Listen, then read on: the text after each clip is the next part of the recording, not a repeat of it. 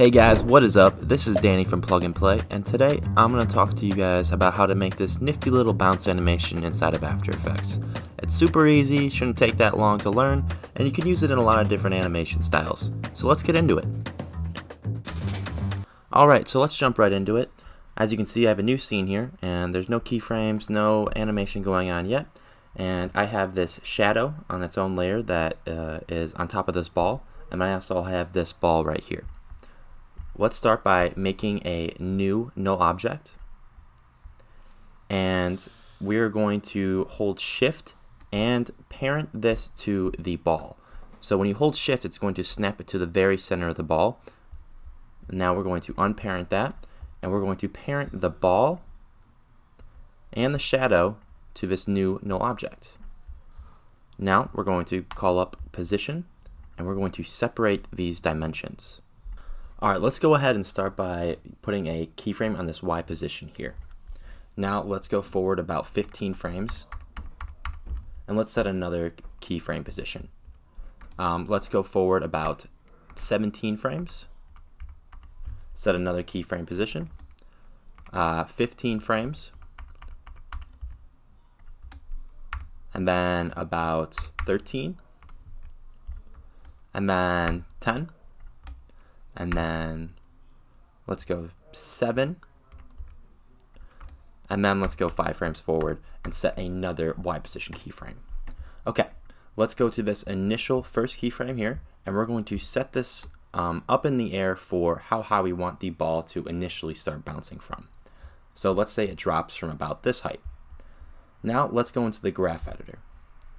So the idea here is that we're not going to have any keyframes on when the ball is bouncing up in the air. We're only going to have keyframes on the floor from where it bounces from. So if you select all of your keyframes that are on the floor, hold Option and click on them, it's going to add Bezier handles to all of them. Okay, let's start with this first keyframe here on the floor, and to separate these Bezier handles, sometimes you need to hold Option, other times you just need to click on them. But as you can see, if we hold Option here, we're going to drag this up into the air, and same here with this subsequent one.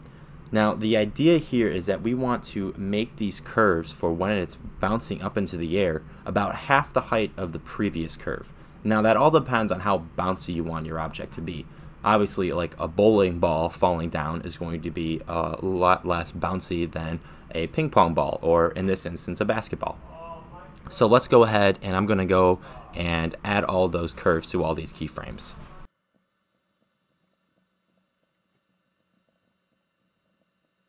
Okay, so I've added all the different curves to all these different keyframes here.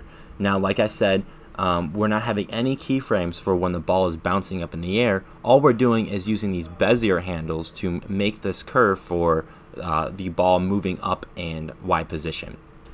Another tip is we want to have these angles of these Bezier handles kind of be identical throughout.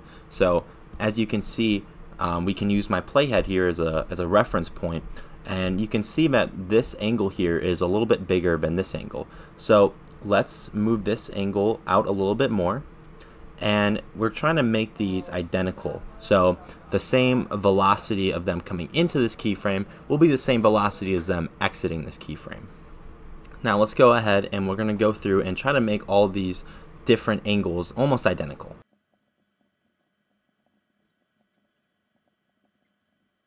Alright, so we've gone ahead and made all these different exiting and intro angles here on these Bezier handles almost identical throughout. So let's do a little preview here and see what we got so far. Not bad. So as you can see, that's the first part of this animation. We might want to add another Bezier handle to this intro animation so that it starts from a standstill and then slowly, gradually enters into a more drastic speed here as we get to this first floor keyframe.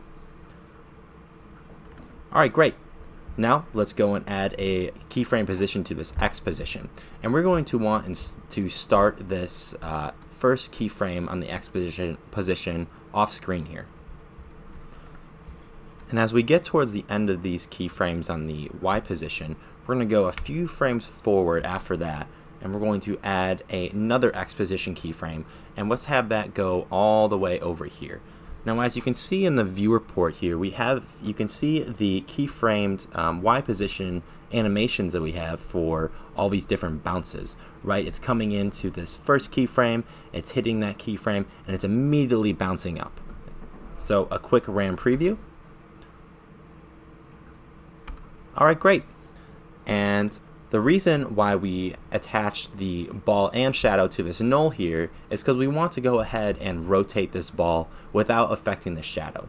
So let's set a rotation keyframe on the ball, and let's go to this last X position on the null and set this rotation to be however much you want. You kind of just got to play around with that, and hopefully it'll end up looking good with some tweaking. Now let's select both of these. And we're going to use this cool script called Motion by MoGraph. You can use any easing method that you want, whether that's right-clicking, going onto Keyframe Assistant and hitting Easy Ease, or whatever your heart desires.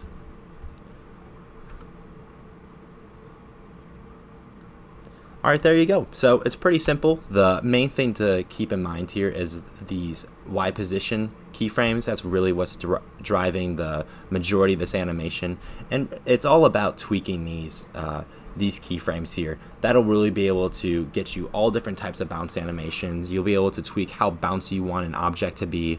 Like I said, if it's a bowling ball, these curves will not be nearly as high. They're going to drop off much quicker, so you'll probably only have like this many keyframes, and they're going to, like I said, be drastically smaller here so that it almost feels like dead weight.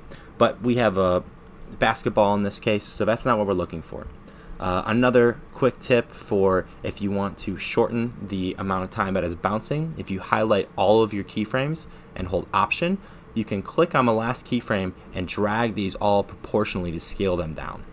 Alright, so this has just been an outline of exactly how to do the bounce animations inside of After Effects. There's a lot of things that you can add on to this effect, such as adding different streaks to the bounces, adding some squash and stretch, some accents for when the ball hits the floor.